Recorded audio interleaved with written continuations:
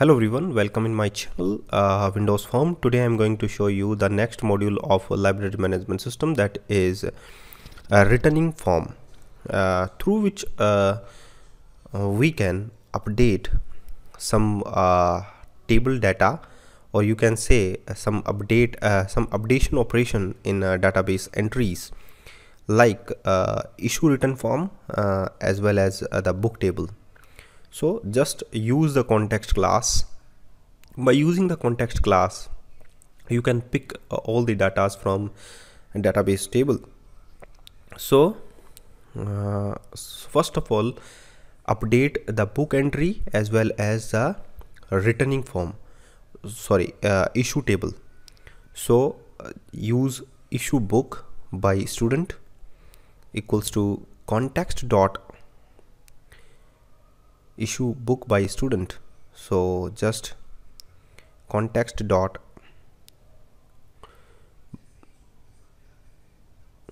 issue books dot where x dot ISBN number is used it here, double equals to dot, and also enrollment number of the students, and also a true and the false property in the issue book table. So you can use issue return property is set to true.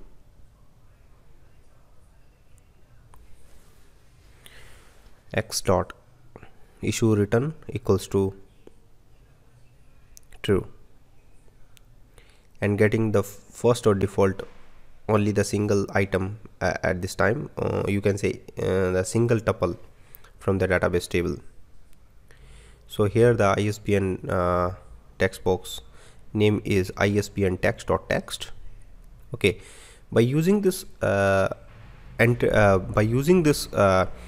query, you retrieve the single tuple from the issue and return table, and also update that table by using the issue return property is set to false. So issue book by student dot issue return equals to false. If you submit the book to your librarian, then set to the false. After that, also update in the book table by using the quantity attribute. So book equals to context dot books dot where get the book ISBN number, and get a single book quantity. So book dot quantity is incremented by 1 because the book is deposited to the librarian. So quantity will update it by 1, and after that you can perform save changes operation in the database. So after that you can show a message box also. Now you can add the man form in the whole applications. So you can use man form, where you can use menu type, and MDI form you can also use it here. So properties is MDI container property of the form is set to true. For making that form is multiple document interface. So properties is MDI container is set to true. Now after that you can add a menu strip at the top level. In the menu strip we have some item related to the books, we have some item related to the issue details, and also the last one is related to the students detail.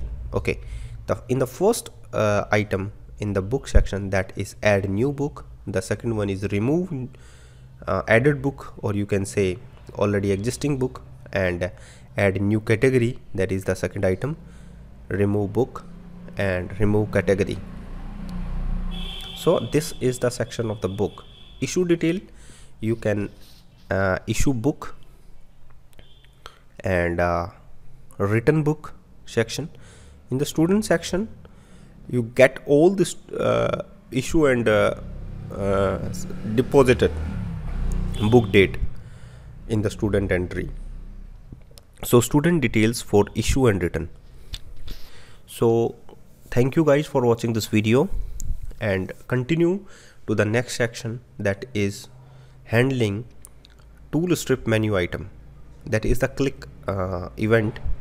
When double click on the add new book section, here you can use MDI container. So use manage book. When we click on the add new book, then must to open manage book, must to add the object of the manage book, and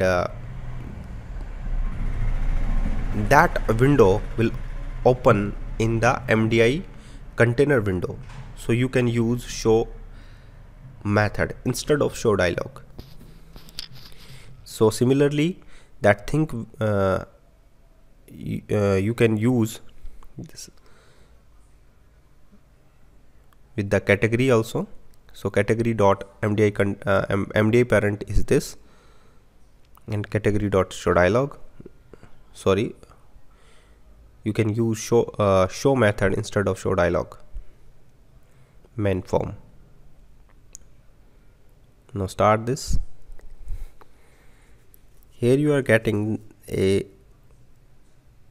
exception form, that is in the top level form, that is already discussed in the previous video tutorial. So use show method instead of show dialog.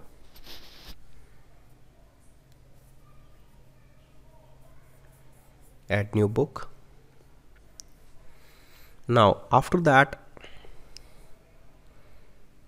you can do the same thing for the remove book. So that code is just copy and paste at here, and remove category.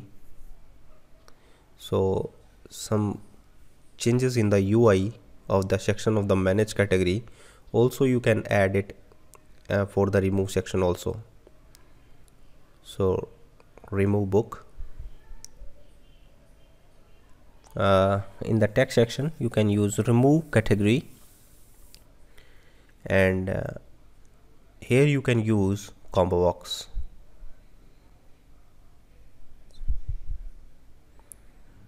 Just add button control, and also add it, that is remove. Okay, that's fine. Now after that, I will manage in the next video tutorial.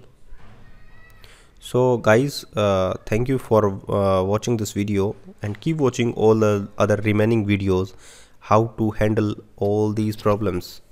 And in the later video section, I will complete the unit of work, library project, and many other things like a model view controller, how to handle that problem using the MVC pattern. Okay, so wait for some times, and I will complete all such things in Windows Form. So just subscribe my channel, and also press the bell icons if you want to learn many more about C#. So search issue form, issue book, and many more. So please don't forget, please subscribe my channel. If you like this video, also like that, and share on your Instagram, Facebook, and any other platforms.